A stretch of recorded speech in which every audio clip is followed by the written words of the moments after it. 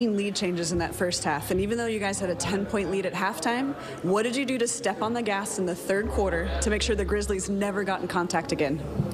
I think we called a timeout, and I got yelled at, and I don't know what was wrong. I was just like, all right, man, let me just go out there and just make the difference and just lock in and just play as hard as I can so they don't have anything else to say. And I think that's where he changed the game. Steve Kerr had words with you? It wasn't him at all. Okay. I think he looked at me and he said something, but somebody who was really like yelling at me the most, it was CD. Okay. Because I was his scout, so he did not want to lose. I think at down 83, we called a timeout because he was hot at some point. It was kind of far, but they made it. And they really went off for me, and I was just like, all right, cool. All right. I got you. Well, and Steve Kerr just said, you are so fast, you are electric, you are fun to watch. Draymond said you're unguardable, too. When you're out there and you can see that you can do anything you want, threes, steals, dunks, how are you feeling right now about approaching the postseason and showing out even more?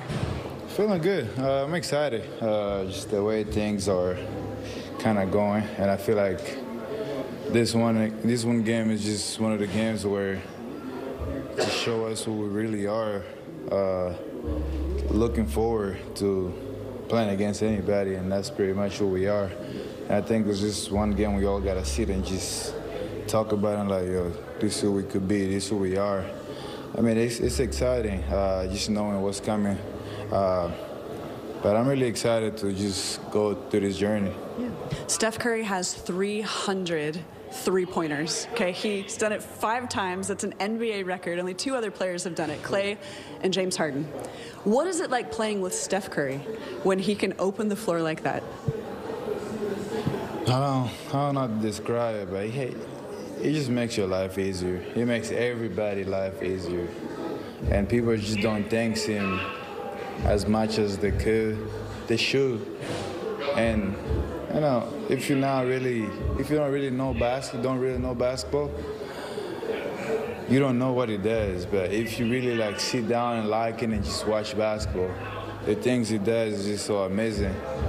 Because there's not too many people that does what Steph do every other day, night in, night out. It just makes everybody's life easier. Thank you very much. He's one of one, and you're getting to that level too.